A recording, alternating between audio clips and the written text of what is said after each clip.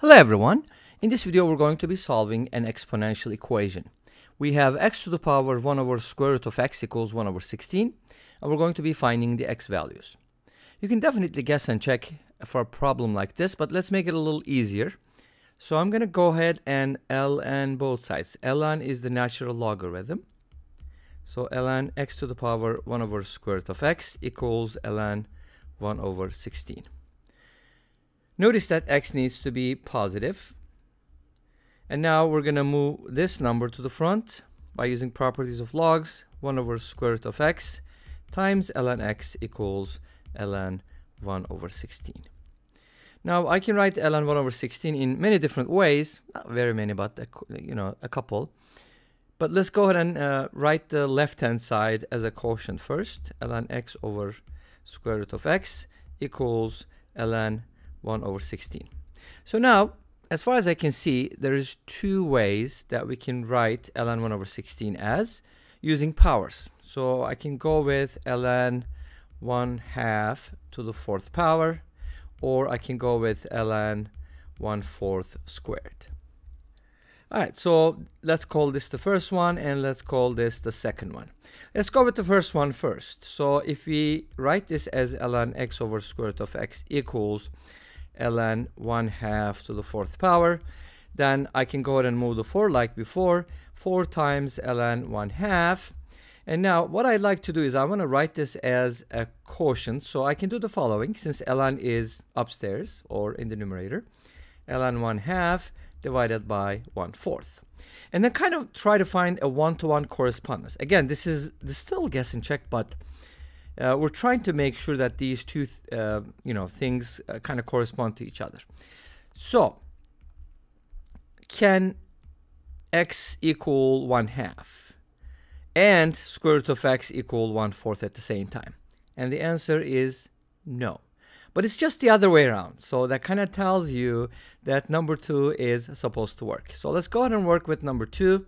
ln x over square root of x equals ln 1/4 squared, which can be written as 2 times ln 1/4, which can be written as ln 1/4 over 1/2. Let's go ahead and write it one more time. ln x over square root of x equals ln 1/4 over 1/2, which you can write as square root of 1/4 if you want. So this kind of clearly shows you that, okay, x must be 1/4, or at least x equals 1/4 is a solution. So the next question we need to answer is that the only solution? Now we know that x equals 1/4 works. At least we got one solution. Let's go ahead and explore a little further. So I'm going to go ahead and write f of x, or define f of x as x to the power 1 over square root of x. I want to differentiate this, use a little bit of calculus. I'm going to show you a table, and then we'll take a look at the graph. So let's ln both sides. So lning definitely helps because it gets rid of the exponent, which is a variable in this case. So you want to bring it down basically. So ln f of x, we're pretty much doing the same thing as we did before. 1 over square root of x times ln x, and that can be written as ln x over square root of x. So this is ln f of x, and I'd like to differentiate both sides. Now, how do you differentiate ln of a function? We must use the chain rule, and the chain rule says if you have ln of something, a lot of times we use u, then it's u prime divided by u, right? That's how you differentiate the ln function. So it's f prime divided by f. The right-hand side uses the quotient rule, so it's going to be the derivative of ln x multiplied by the square root of x minus the derivative of square root of x times ln x. So u prime v minus v prime u divided by v squared. And in this case, the square root of x squared is just going to be x. Let's simplify, and you can replace f of x with x to the power 1 over square root of x, by the way. But let's go ahead and simplify this a little bit. 1 over x times square root of x can be written as 1 over square root of x, and it's actually a good thing to do because we're going to make a common denominator next. So let's go ahead and make a common denominator, which is 2 times square root of x. So we're going to get a 2 here minus ln x, what happened to the denominator? The denominator multiplied the other denominator because you're going to flip and multiply. Come on, that's like arithmetic. And you're going to get 2x square root of x. But that's f prime divided by f. So let's go ahead and multiply both sides by f, which is x to the power 1 over square root of x. And then we're going to get f prime by itself. So basically, if you have a function to the power another function, you can use the ln function to differentiate both sides. Great. So we got the derivative, which is significant, which is important. It's going to be helpful for looking at the behavior of the function. And we're going to be looking at another thing for the behavior of the function, which is the limit. But anyways, let's go ahead and set the derivative equal to 0 to find critical points. Critical points are basically where the points at which the derivative fails to exist or the derivative equals 0. They could be maxima, minima, or inflection points. All right, or they could also be vertical, what is it called? Vertical tangents. Okay, something like that. So obviously this can't be 0. So we have to set the numerator equal to 0 here, which is 2 minus ln x. If 2 minus ln x is equal to 0, that means ln x is equal to 2 and x is equal to e squared. Whatever the e is the Euler's number, 2.7 something. If you square it, 7 point something, I guess, right? Because 2.7 squared is 7.29. How do I know that? It's just the power of 9. So x equals e squared. So we have a maximum or minima, hopefully, right? Let's go ahead and make a table. X, f prime, f table. We always make these things. The critical value is e squared. And let's see what happens. If x is greater than e squared, then ln x is going to be greater than 2, and 2 minus ln x is going to be negative, right? So remember, the derivative contains 2 minus ln x, and everything else is positive if x is positive. But of course, x has to be positive because we said at the beginning, right?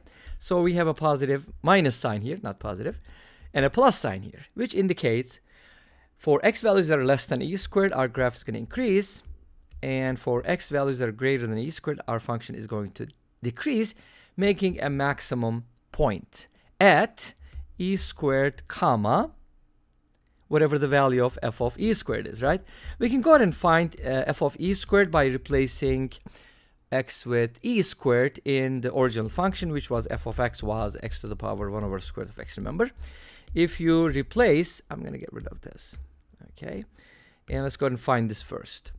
So I'm going to replace x with e squared, and this should give me e squared to the power 1 over square root of e squared, which is e, and that's going to be e to the power 2 over e. So at e squared comma e to the power 2 over e, we have a maximum point, or maximum, just local max, whatever. Now I'm going to go ahead and look at the limit, and I'll tell you why I'm looking at the limit. What happens if x approaches infinity, the limit of this function? In order to understand the limit of this function, we're going to look at the limit of the ln of this function, okay? And the ln of this function is going to give us the following. Limit as x approaches infinity of 1 over square root of x times ln x. Again, we can write this as limit as x approaches infinity of ln x over square root of x. And guess what? Square root of x is going to grow faster than the ln function because you can use L'Hopital's rule, obviously, but it's going to be 0. This limit is going to be 0, but this is the limit of the ln of the function. So the function itself is just going to be, so if the ln of f of x approaches 0, then f of x, which is e to the power ln of f of x, is going to approach e to the power 0, which is 1. So the limit of this function as x approaches infinity is going to be 1, which means y equals 1 is going to be a horizontal asymptote. Okay, so you have the following picture. I'll show you a graph later on, so this is just a messy sketch. So x equals 1, at y equals 1 is a horizontal asymptote. Our function is going to have a value, not a value at 0, but it's going to be, pretend that it starts at 0, 0. And then it's going to go up, and then it's going to go down, right? And it's going to make a maximum at e squared. But the thing is, it's going to stay below the horizontal line y equals 1. But we are trying to set this function equal to 1 over 16, and that is below the y equals 1 line. So let's go ahead and take a look at the graph real quick. This should give you a good idea. notice that they intersect at one point. This graph is going to turn later on, but it's never going to intersect because y equals 1, you don't see that here, but this is y equals 1, is a horizontal asymptote. Therefore, the only solution that we have is going to be at 1 over 4, which is the x value right here, and this is x equals 1 over 4. So the only value that we get from here is going to be x equals 1/4. And this brings us to the end of this video. Thank you for watching. I hope you enjoyed it. Please let me know. Don't forget to comment, like, and subscribe. I'll see you tomorrow with another video. Until then, be safe, take care, and bye-bye.